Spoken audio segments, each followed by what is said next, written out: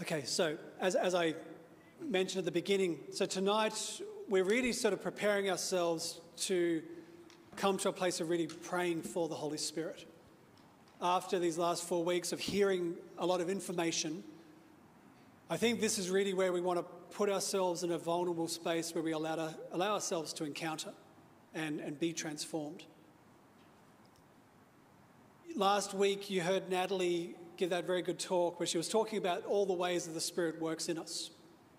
And towards the end of it, she started talking very much about this idea of the charisms. You know, that there are the very particular gifts that God gives to each Christian, that in our baptism we're not meant to just be passive spectators. And I think it really is quite tragic that the culture of our church has become that. You know, where Mass becomes a consumer event. You come to Mass, you sit down, you receive, you go home. Whereas the witness of the Scriptures, the Acts of the Apostles, and very much the early church, was that every person had a role.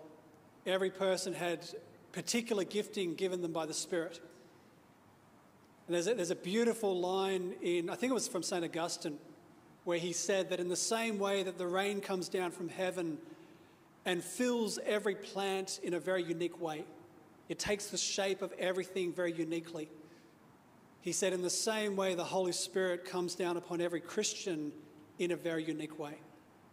You know, there is no experience that you can ever compare yourself to, because there is a particular grace given to each one of us. So to break this open, I'm going to invite up Father Dan, who is going to present for us a bit more about this whole idea of the charisms. Thanks, Father Dave. I do need to use the mic, I think, but and I've got clicker as well, so both my hands are full. For an Italian, this is very difficult, you know, because we normally speak with our hands. So Fiorella knows that. You've already got both hands going. So tonight, it is a very... Oh, are we other way? It's upside down. Ah, look at that. It's all in sequence. Discover the Holy Spirit. These nights for me, for nearly 30 years, have been very special. I almost feel young again. This word discovery. Discovering the gift of the Holy Spirit can happen at any time in a person's life, at any moment. Just even with that, you know the story of the good thief on the cross. At the last breath of his life, he turned to the Lord and he discovered the Holy Spirit in the person of Jesus, leading him to Jesus. And so tonight we have this wonderful opportunity personally to say yes again to the Lord. Maybe you've been saying yes to God for your whole life. Maybe you're only getting to know God more recently. But we're going to ask, so important, to ask the Lord to fill us personally. And tonight I want to share about the gift of the Holy Spirit and the gifts of the Holy Spirit. Ask and you will receive. Such an important text from Luke's Gospel. Ask and you shall receive. What's the next line?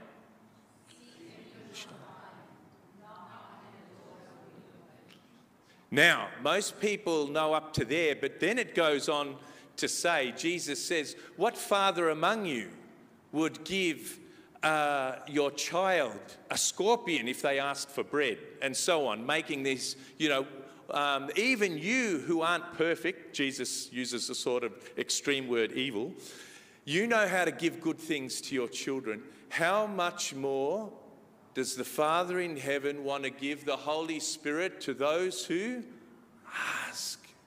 It's a little 3-letter word, but it has so much power.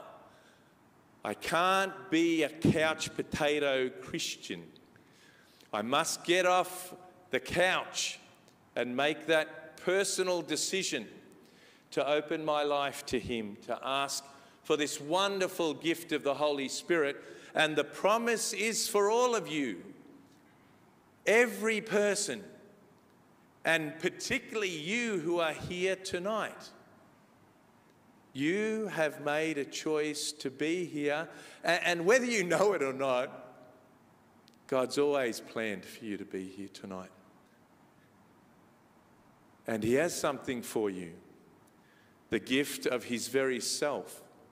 The love between the Father and the Son is being offered to you like you have received before, but the Holy Spirit always makes things, does anyone know? Begins with the letter N. New. Thanks, Jace. Good on you, mate. Makes things new. And that's what I need. I need to be made new again, to be renewed in God's Spirit. And that beautiful text from the beginning of the Acts of the Apostles, the promise that was made to us. And if some of you who are old enough know that Pope Benedict XVI came to Australia in the year 2008 for the World Youth Day. And this text was chosen for Australia and particularly for our young people. You shall receive power when the Holy Spirit comes upon you, and you will be my witnesses to the ends of the earth. And that's, I think, why he chose this text, because Australia to Italy is the ends of the earth. So it's a symbol that the Holy Spirit can't be hindered, can't be shackled, can't be chained up by anyone or any organisation. I love going into the prison and saying that they can't let many people come in here. The walls are high and the wire is sharp. But do the birds come in here? Can the birds still fly into the prison? Oh, yes, yeah. Well, it's just like the Holy Spirit. But there is one person that can stop the Holy Spirit coming into your life. And usually the answer is Jesus or the devil. But then someone you'll see the Holy Spirit working in someone. And what's the answer? Who's the only person that can really stop the Holy Spirit coming into your life? Myself, yourself. That is the only hindrance. And sometimes those hindrances are very big. And maybe that's why you might have felt that I've always known there's something about my faith that's special, that's important, that's amazing. But I've never really fully grasped that. That's what happened at Pentecost. They fully grasped the power of God, of God's love, in the midst of their own unworthiness. And that was one of the beautiful parts of last week's awesome talk, when Natalie was saying many of us battle against this unworthiness, or that I just don't believe it's possible for the Holy Spirit to be active in my life, to be real and to be powerful, to forgive me and to heal me, and to give me these gifts. So Pentecost can be any day, because it's the day they gathered together with the Blessed Virgin Mary and asked. Fearful as they were, that's okay. If you're afraid, it's probably better than being too arrogant. If you're unsure, that's okay. If you think still struggling intellectually, what is he talking about? Is this some sort of weird cultic cult from the Pentecostals or something? They can be human hindrances to that personal opening of your heart to the Lord Jesus. And so what does, some of you might know that guy in white down there. That's Pope Francis. He's the leader of the Catholic Church throughout the world. And what a big world. The Catholic magazine America said that as a movement, it's not really a prayer group or anything, but this charismatic movement, the way that since the Second Vatican Council, the Holy Spirit has sort of been activating people's life more in a more greater expression. it's affected 235 countries around the world and approximately 120 million people. So 120 million people have been involved with prayer groups or have said in some way, this renewal of the Holy Spirit's action in my life has touched me and affected me and changed my journey in a very significant way. And Pope Francis has said before, it's a chance for the church. It's a chance, just like I said, we've always felt that there's something wonderful about Christianity and even about our Catholic Church. It's like a giant that's sort of asleep and hasn't really woken up yet. There's something wonderful and powerful about what we have, but we haven't really discovered it or activated it. A current of grace. Now that could mean like the current of a river. You know, you can jump, or I like to think of, some people might like water slides. Water slides. You jump onto the water slide and it'll take you on your journey. That's something of how the Holy Spirit can activate our Christian life. Or electricity current. How would we be without electricity in our world today? It would be very, very different. Most of us would probably have a psychotic episode or find it terribly difficult without electricity. But something happens as an adult, and even it can happen as a child as well, or a young person. God has no barriers. If someone asks and has the trust and the surrender like Mary, our mother, and the apostles, to sort of say, Lord, I'm not in control.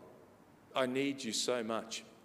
I need you because I cannot live this Christian journey without you.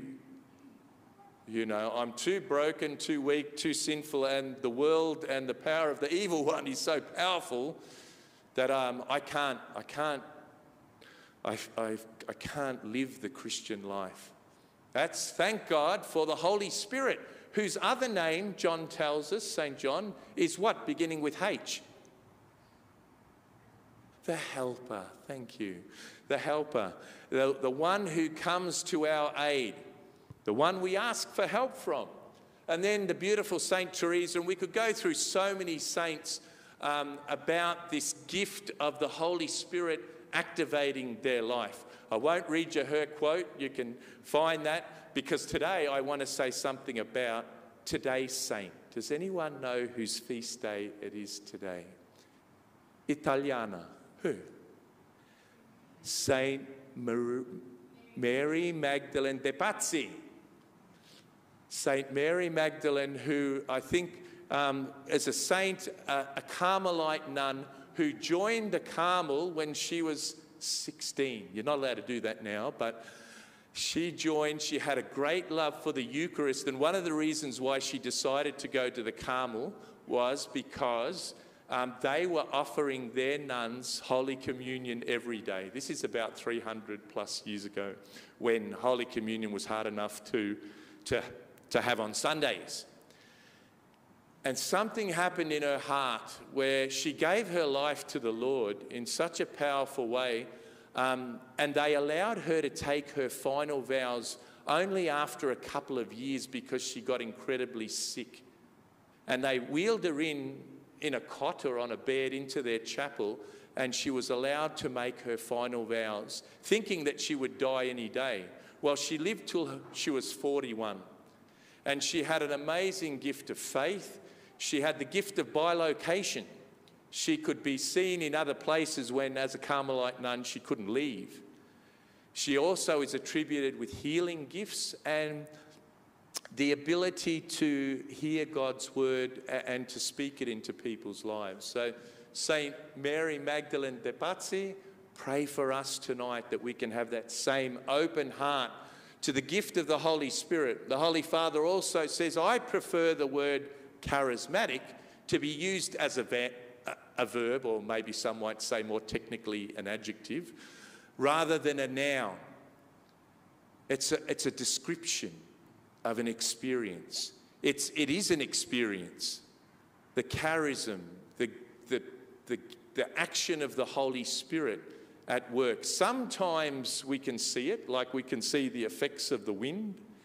Sometimes the movement of the Holy Spirit is a bit harder to discern and to see. Let's move on. Now, I'd like to play a little video of a beautifully excited, charismatic priest who's now actually a cardinal, Cardinal Raniero Cantalamessa. And Father Cantalamessa, which means sing the Mass, actually, he had an experience in his life of opening up to the Holy Spirit as a priest. And he's just going to share a little bit with us on this video. Thank you, Nathan.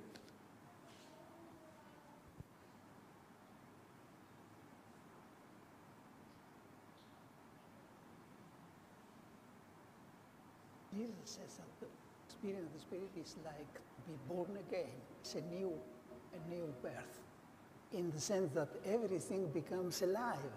The Holy Spirit doesn't change anything, and He changes everything. He doesn't add anything to what Jesus has already said and instituted, but He makes all Jesus has said and done alive today. But this is what the Holy Spirit is meant to be. The one who accomplishes, who realizes, who reenacted the work of Jesus. The Holy Spirit is a relationship, a person. It's a personal love between God the Father and the Son. And if human love can change the life of two people, imagine what does the Holy Spirit with love in person, when He comes upon a person, and when he is accepted, welcome. Whatever the Holy Spirit touches, the Holy Spirit changes. So it is normal that the experience of the Holy Spirit will bring some changes, even in our feelings, in our emotions, in our way of expressing ourselves.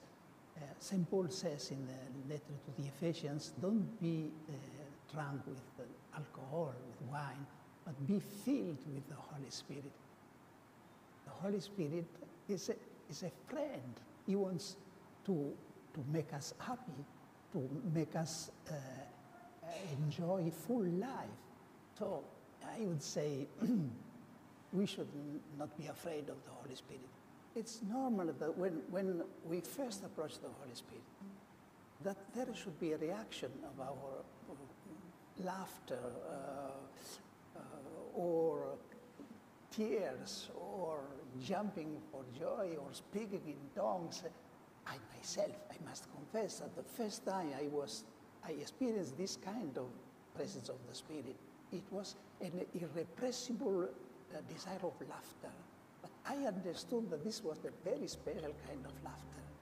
The Holy Spirit is a spirit of joy, of freedom. It's marvelous to experience the Holy Spirit, because where the Spirit is, there is freedom, says St. Paul. There can be a more rewarding experience than to experience the Holy Spirit. Thank you, Cardinal Cantalamessa. I'm glad there were subtitles on that for those of you who didn't quite get it. He's been for many years the preacher to the Pope's household. So you want to be a good preacher if you're preaching to the Pope during Lent and Advent. And basically what he's saying, though, is this gift of the Holy Spirit is incredibly personal. Even though it's the Almighty God who created the world, that Holy Spirit can be a friend, can be someone so deep and personal and intimate. And for him, his first experience was a sort of holy laughter, which is an interesting manifestation of the Holy Spirit. For me, my personal experience was when I was 18 years old, it started. And I'd been at Catholic high school. I thought I knew a few things about God and the church, but I stopped going to Mass, which showed how much I knew and how strong I was. I was tricked into going to a Catholic youth weekend It was not only Catholic, but it was run by a charismatic community. So I was just told that there was a weekend down the coast with some young people. Would you like to come along? Oh, yeah, okay. I'm new to Melbourne and I want to sort of see the big city and the beach and everything, meet new friends. Anyway, I went and I heard them praying and singing in this thing called the gift of tongues. And you may or may not have experienced that before. I sort of froze for a moment. I think, am I really in a Catholic thing, or is this a cult or something, or what's going on? But it was the people themselves who, some of them I did know, that they, because of who they are, they put me at rest, and I was open. You know, what's this about? And on the Saturday night, they asked me, would you like to be prayed with for the Holy Spirit to come more strongly in your life? I said, well, I'm here, I guess so. I'm a bit nervous, but that's okay. And I experienced a peace and a joy that I'd never experienced before. And I was so much so, I was on a sort of spiritual high. And later that night I started, because I didn't really know how to pray by myself. My parents took me to Mass, and we had rosary when the statue of Our Lady came around, and we said the rosary, but I'd never really prayed my own prayer to God. And on that night, I didn't really know what to do. I was so excited, I started praying the rosary in Italian. And because, as Cardinal Cantalamessa said, the Holy Spirit can change you in the best possible way. Because, I mean, it's not the best photo, it's not the photo I wanted to, but it's the only one I could find. On the top right there, does anyone want to guess where that place is? The river, the Margaret River? No, the River Jordan. I've been so blessed. If you ever get a chance to go to the Holy Land, you will go to the River Jordan. You can see that's a baptismal font full of water. We were able to celebrate Mass at the River Jordan to renew our vows. And some people invited, if you wanted to sign yourself with that water, you know, give yourself a blessing. Well, I was probably a little bit over the top, and I just dumped my whole head under the water. But we know why that place is so significant, because the Holy Spirit came upon Jesus and the words of the Father said, "You are my beloved Son." And that's what Jesus, through the power of the Holy Spirit, helps us share in, that I'm a beloved son, I'm a beloved daughter. And that identity fills me with the love and the strength of the Holy Spirit. And that was something of that initial experience for me. But I went on one of these seminars, and then they prayed over me, and I was asking for the Holy Spirit, and nothing happened. Okay, that's nice. Some people are having all sorts of different experiences, but I just felt, I'm okay. It wasn't some big thing. And reflecting on that afterwards made me realise that at different times with different people, God works in different ways, and there's no need for me to compare myself. Do you remember those two sons who had the father, the forgiving father? We call it usually the prodigal son, but it should be called the prodigal father because he was over the top, prodigious. And it was the oldest son compared himself with the second son, which there's no winners in that. Because you know what the Father says at the end. My son, you're always with me, and all I have is... I can't divide up my inheritance. You have to, physically, but you can't. If you're God, his love is for everybody. And so that experience, that was my second experience. My third experience, I was at the chapel at the MGL Seminary House in Melbourne, and one of the brothers asked me, do you want to go for some prayer? we had evening prayer together, and then I was just left in the chapel sort of praying with this brother, and then he said, "Oh, do you want some prayer?" Well, I thought, I better not say no. We're in the chapel, and that would be seen to be a little bit, not very holy. So anyway, he prays over me, and all of a sudden, I'm bawling my eyes out. I'm in tears, and I'm aware of two things: how terribly sinful I am, and how terribly weak I am and inadequate, and how I've got no self-esteem, how broken I am. So this experience sometimes God gives us, the Holy Spirit allows us to see, not in a way that condemns us, not that you're not worthy sort of thing, because God always does things to increase our faith, hope and love. So my experience was of a healing from my own brokenness and sin. And sometimes the Holy Spirit does that as well. And then as I grew in the gifts, one of the beautiful things is praising God. And I think during that first song that we sung, I felt like putting my hand up in the air. I didn't see many people doing that, actually. But when I first saw people spontaneously praising and singing up outside of, the normal Catholic songs, I was out of my comfort zone. But then as I got to experience and know God and be thankful, and I was reminded of, the 10 lepers. Only one of them went back to thank God, and how ungrateful I've been for the amazing things in my life, and how I started to learn how to thank and praise God from my own heart, and how that was so important. And then, while I was still at university, 18 years old, I was going to church in the morning before university. And as I came out of Mass, I was so happy about what God was doing in my life.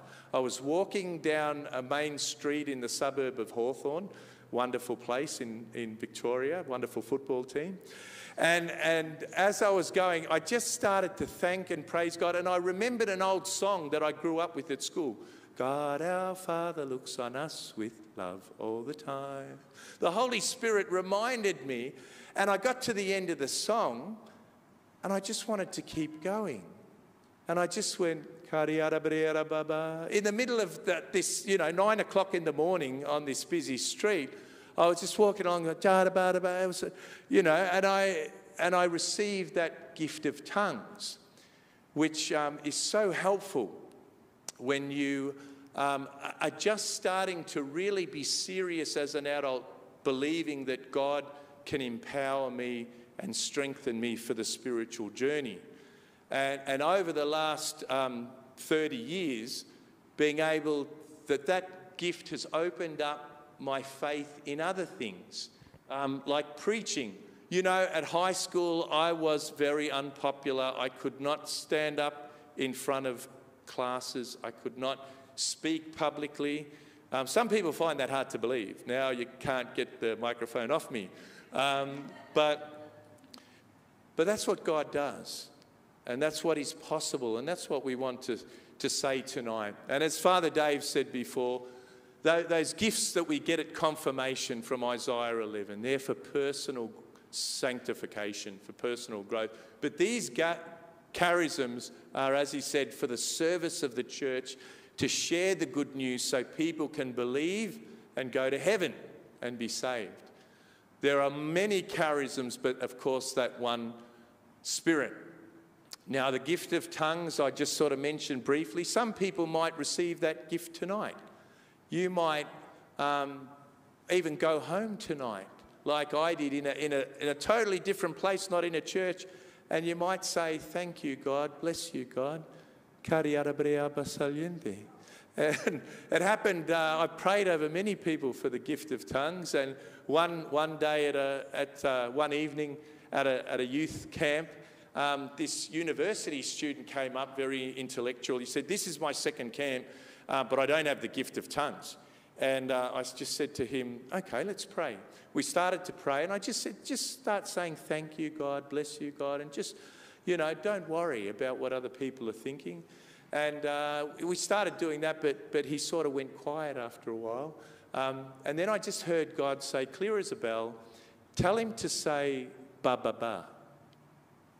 Ba, ba, ba. And I felt so terribly juvenile or embarrassed. Here's this young university student, and I've got to tell him, just say ba, ba, ba. And I just felt, well, okay, I'll be humble, and I think that's from you, God. And I just said to him, look, I feel like God's saying, just say ba, ba, ba. And then, as obedient as you would have, he closed his eyes and just said, ba, ba, ba, tariara bariara barianda ba. So he got the gift of tongues that night. So the gift of tongues is just an opening, and tonight you'll receive, as you leave, an inventory of these charismatic gifts. One of the beautiful things is prophetic word, and we have that sometimes at the charismatic mass. When we pray and get close to God, sometimes God would speak to us, an encouraging word or a challenging word or something from the Bible, and it might not just be for us, it might be for everybody. And that's what we call the gift of prophecy. And one last thing I'll just add is the extraordinary act of faith. And a lot of saints had this, that in terrible situations, when everything seems lost, the Holy Spirit can give an injection of faith for that particular moment that's beyond my own capacity. So many gifts available. And it's only the beginning of a journey. Many of us babies go from mother's milk to solids. But it's such an exciting journey. So I just wanted to encourage you tonight as we ask of the Lord. And someone else who would like to encourage you with something of her story and her experience of the charisms is Regina. So please make her welcome.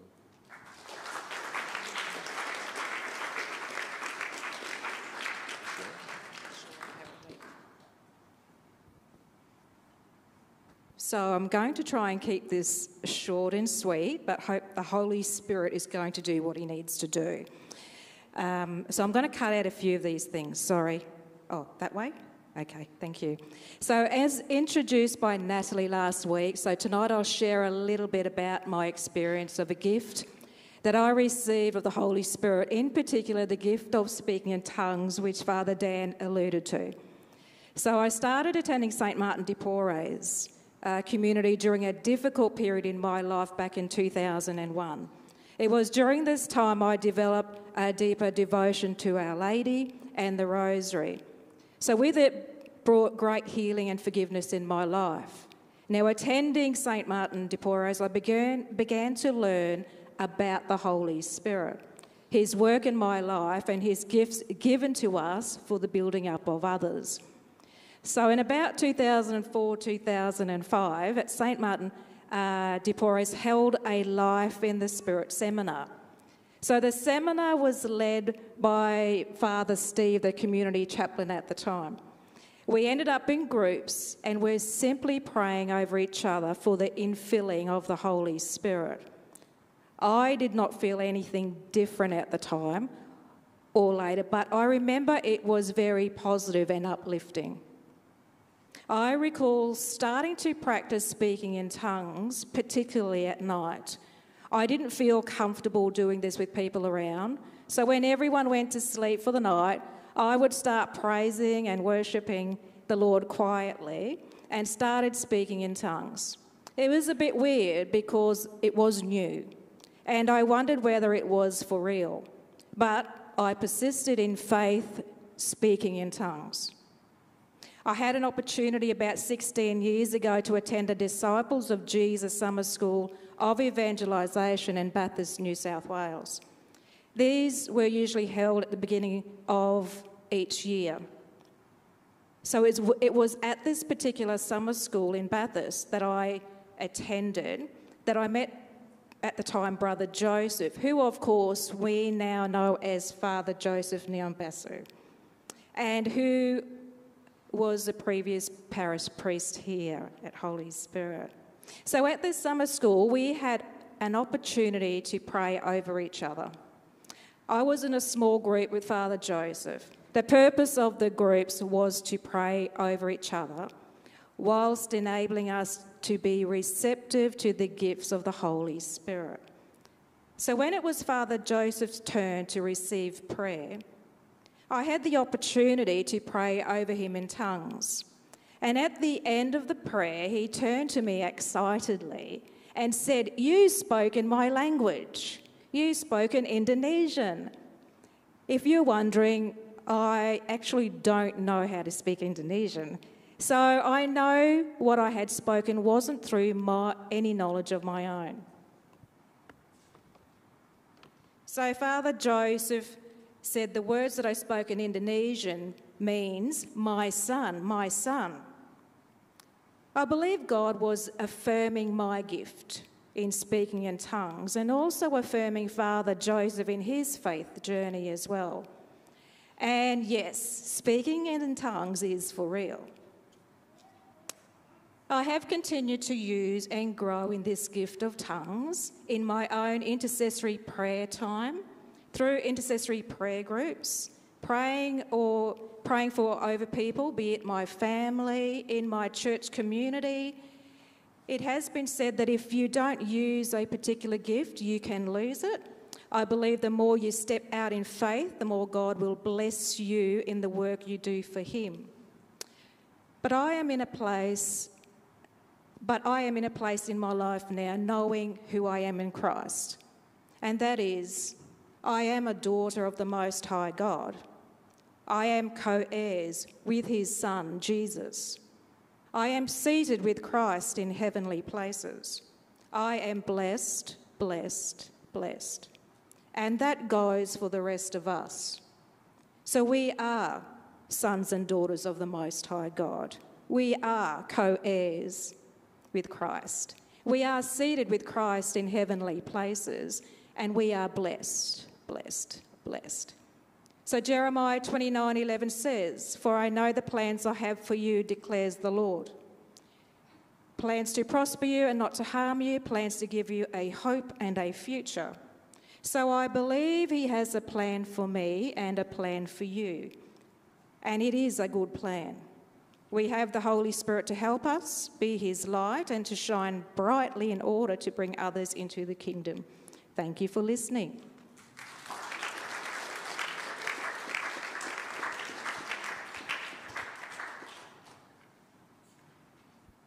So a big thank you to both of you for that sharing. Now, I'm aware that, once again, that there's a lot in both of those sharings to sort of digest. I'm also aware that for many people, for some of you, you're probably familiar with this stuff. You may have experienced this around the place. For others, it seems very weird. And, you know, as Father Dan mentioned, when he first encountered people praying for the Holy Spirit, it seemed very strange. Even just this whole idea of it, like a gift of worship. I'm very aware that it's not really part of our culture here in Australia. You know, our church culture here is you go to church, you cross your arms, the choir does the singing for you, and then you go home. But really, I think the essence of the whole story of salvation is that God wants to bring us back into a place of real love and gratitude. You know, like I really think that the gift of worship is what heals the damage done in the Garden of Eden. You know, because the original sin was the fact that we chose to not worship. We were like, no, we're not going to be grateful. We're not going to thank you for anything. And so I think there is something very key about what God has done to give us a gift to actually return home by saying thank you. You know, it's very simple. So, as I mentioned last week, we want to move into a space where we can actually pray for this gift. Now, what we want to do is we'll break up very quickly into our small groups. You know, we've tried to keep it a bit more ordered this week, so we've got chairs set up so you don't have to worry about moving the pews. If you can move into your small groups pretty quickly, and for those who are here for the first time, just look for a small group which you look like you'll be comfortable in and jump in there. One question, and I'm only going to give you 5 minutes, okay? So don't mess around, jump straight into it. One question is basically, how do you feel about praying for this grace of the Holy Spirit? You know, is there something in you which is afraid or resistant or just indifferent to it? Just to kind of share very quickly, how do you feel about opening yourself to this grace? Okay, so if I can get you to move into your small groups, give you 5 minutes to discuss, and then I'll lead you into the next part of where we're going to go from here.